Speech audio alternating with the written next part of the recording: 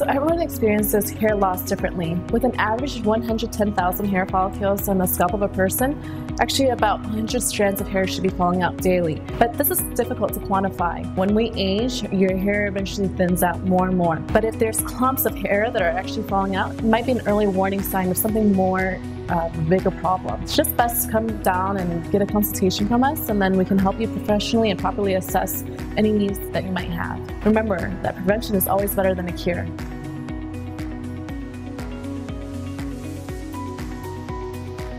Hair can be very fragile. You must be gentle with it. Wash your hair daily because you need to keep your scalp always clean. When you wash your hair, just actually use your fingertips rather than your nails so you don't hurt your scalp and also your hair doesn't fall out. Did you know actually if you tie your hair too tightly, you can exert some pressure on your roots, and this causes them to weaken and fall off.